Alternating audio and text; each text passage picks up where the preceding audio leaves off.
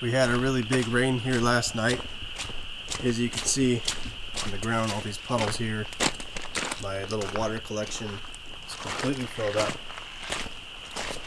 And so this is a really good opportunity to check out the cob test blocks, which I have over here. So they've been out here in the weather for maybe 2 weeks, and they got a really big saturation last night. So I've looked at them already and kind of analyzed, how they've done in regards to the amount of rain they've had. This is actually not the first rain that's been down on them.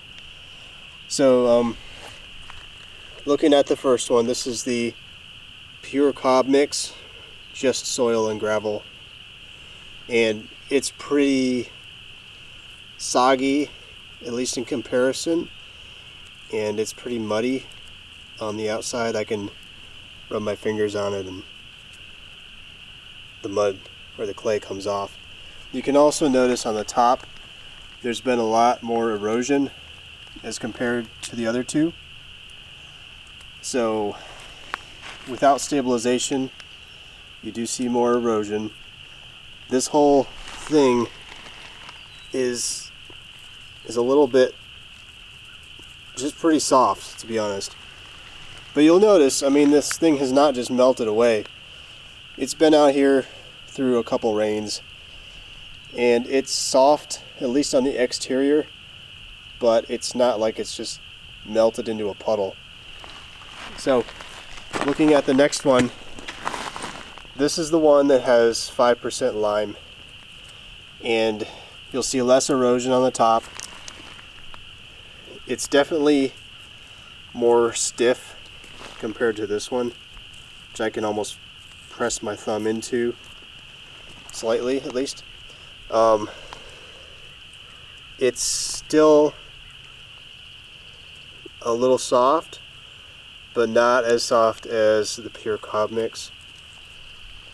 I can kind of mold those edges, so it is soft, but it's not crazy soft. So there is some improvement with the 5% lime, definitely. Now going over here, we have a 10% stabilization mix, and this is 5% lime, 5% pozzolan. This one is definitely the best out of the three, and is definitely showing the best resistance to the moisture. If you could come and feel all of these, it would be very clear to you. Again, on the top you see less erosion than the other two.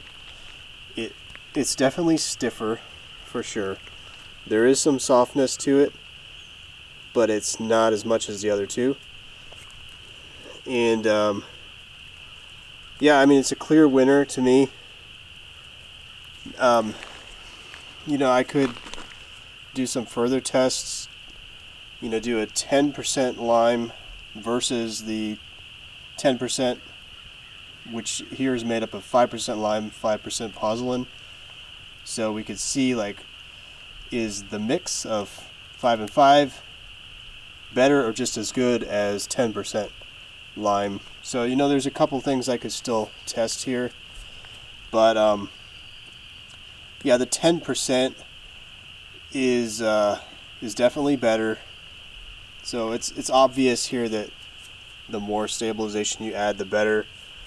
We just don't want to go too high with the stabilization, because could potentially lose some benefits of the cob, such as the vapor permeability of the wall.